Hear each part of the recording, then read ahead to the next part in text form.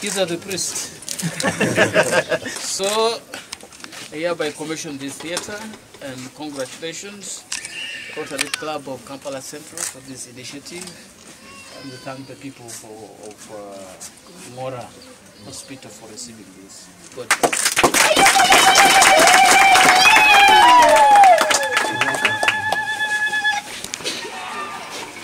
And it's already used. No one is. Yeah, it was part of it is here. It is here. No power. Yeah, they use this.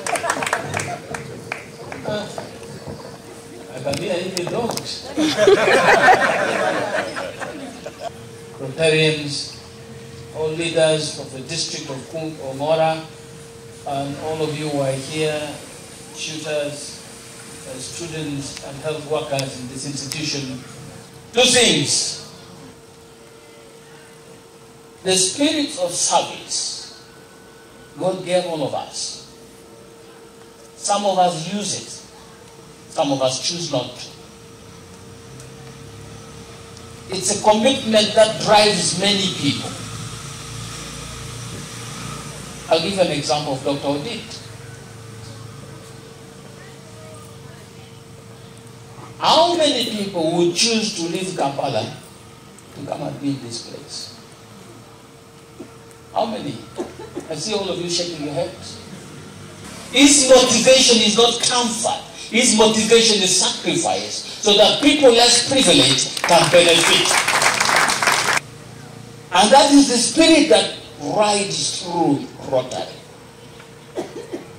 You may not be a Rotarian, Dr. Odit, but you have the Rotary spirit driving whatever you do in your life.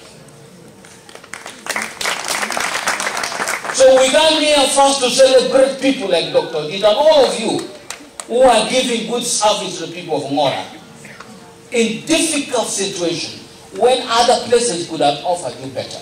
But you have chosen to be here to serve these people. May God bless you. That from the ashes of what has been done before has sprung something new, providing hope to a people that was in despair. The second thing that we have come to celebrate is the spirit of giving. Giving.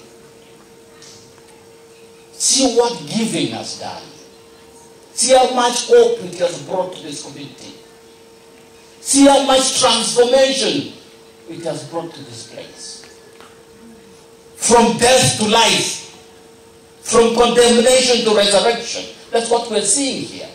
You're seeing life coming back. From what was, since has gone down, but is coming up again. The spirit of giving. And many of you think you give because you have. You give because you have much. No. You give because you feel in your heart that somebody else deserves the little you have more than you do. Don't wait to accumulate until you have wealth. The little you have, give. Give. It transforms people's lives. And that's what we are all about. And that's what those of you who are Christian, that's what Christ taught us.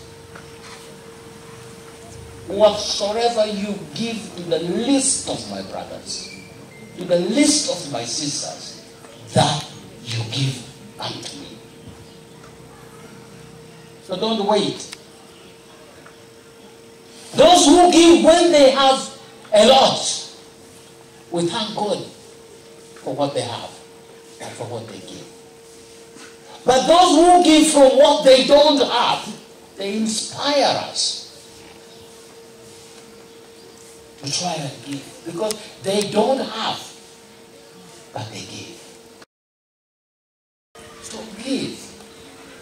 Doesn't matter how much, just give.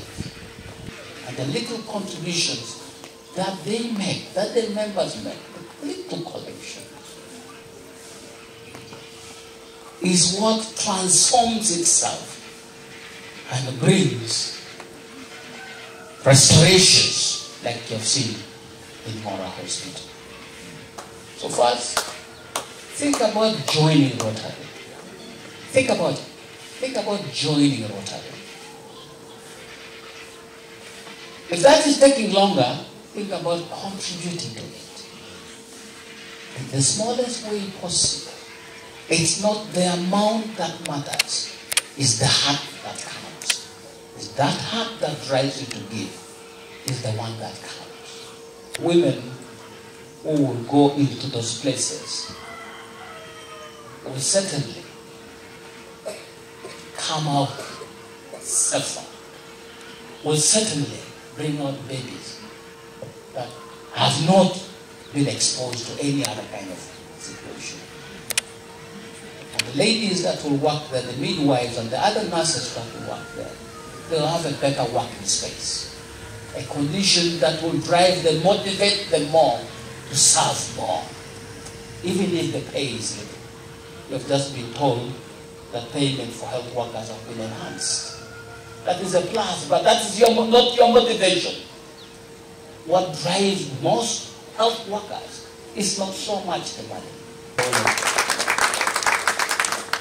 So, Ngora has taught us a lesson today. The spirit that brought these changes in Ngora has taught us a lesson, or must teach us a lesson today. And our presence here, we must go back transformed, knowing, let's do the little weaker. Each time, it will help and transform many lives. And this world can only be a better place if we do just that. May God bless